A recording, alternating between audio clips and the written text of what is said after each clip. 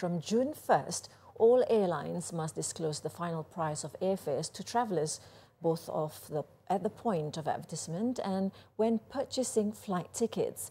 The Malaysian Aviation Commission, MAVCOM, said this today as the updated Malaysian Aviation Consumer Protection Code, MACPC, now requires airlines to publish the final price of airfare for flight tickets. According to MAVCOM, if airlines fail to heed the regulation, they will be slapped with penalties. Kalau ada breach of any code, dia ada financial penalty sehingga 200,000 ringgit per offence. Kepada syarikat penerbangan dan lapangan terbang. The announcement on the new regulation was made today at the official launch of MAVCOM's Fly Smart mobile application, a consumer-centric initiative by Deputy Transport Minister Datuk Kamarudin Jaafar. Also effective June 1st, refunds on flight tickets should be reimbursed to passengers within 30 days from the date the passenger requests for a refund. And if the ticket is purchased through a travel agent, the airline should reimburse the travel agent within the same period.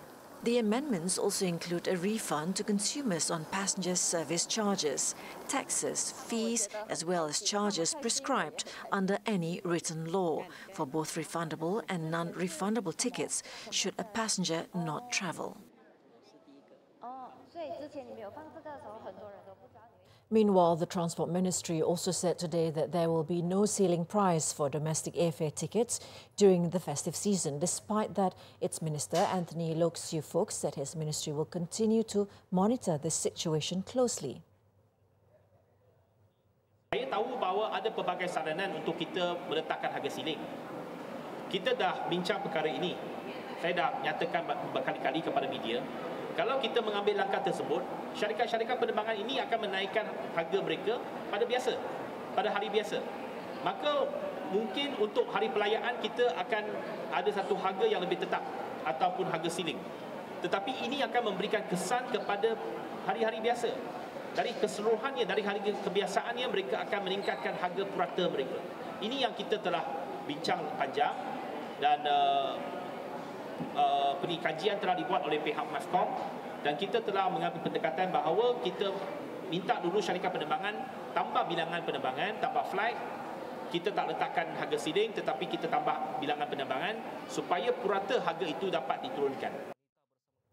Loke also explains to the media that airlines do have a fixed rate to certain destinations and the increase in flight tickets is due to market forces. He was met earlier when launching a new express bus at the Tasik Selatan Integrated Terminal TBS in Kuala Lumpur.